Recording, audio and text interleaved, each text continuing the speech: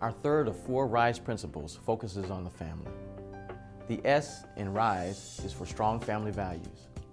From the beginning of creation, marriage and family have been an important institution established by God in Genesis chapter 1, verses 26 through 30, where the emphasis is mankind created in the image of God to fulfill God's purposes. It extends to Genesis chapter 2, verses 20 through 24, where the emphasis is on finding a helper, a companion suitable for Adam, a constituent part that helps complete Adam, but also the image of God. Marriage and family are a sacred bond, and Jesus tells us in Matthew chapter 19, verses 4 through 6, that the husband and wife become one flesh, and that what God has joined together should not be separated. The epistles elaborate more on family dynamics with instructions for husbands, wives, and children, found in 1 Peter chapter 3, Ephesians chapter 3, and Colossians chapter 3. Further admonitions for parents and children are found in Colossians chapter 3, verses 20 through 21, and Ephesians chapter 6, verses 1 through 4, as Paul tells the church to honor their parents and parents not to frustrate your children, but bring them up in the training and instruction of the Lord.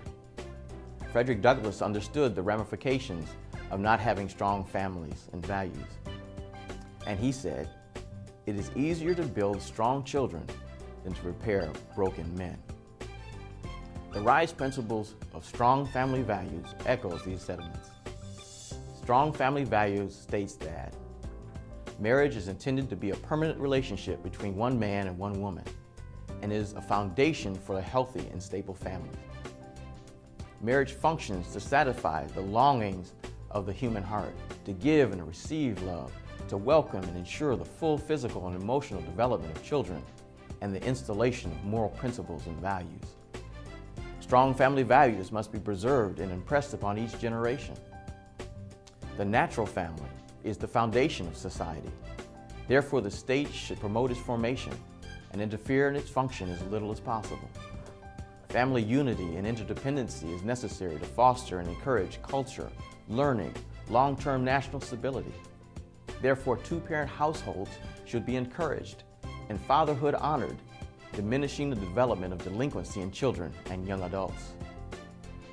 Education begins at home and is the first classroom children have. The family thus serves as the center for social, educational, economic, and spiritual life, to build strong bonds among the generations and to pass on a way of life that has transcendent meaning. Since education begins at home, it should remain the prerogative of parents to choose where to send their children for further instruction. Human life is sacred and inviolable from conception to natural death.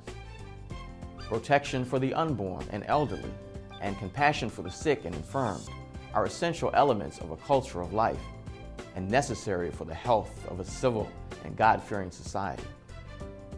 The free exercise of religious faith is paramount to the health and well-being of a free society. Government is prohibited in this establishment of any religion, but also prohibited in interfering in the practice thereof. Citizens therefore should be free to worship as they choose without fear of government interference, coercion, or manipulation. The church is the extension of the family and the instrument for the work of God to impact societal values. Duty, honor, self-sacrifice, love of neighbor and country are some of those values, but equally important are the pursuit of justice and equality before the law. It is the church where the disenfranchised and the marginalized find redemption, restoration, forgiveness, and reconciliation before God and man.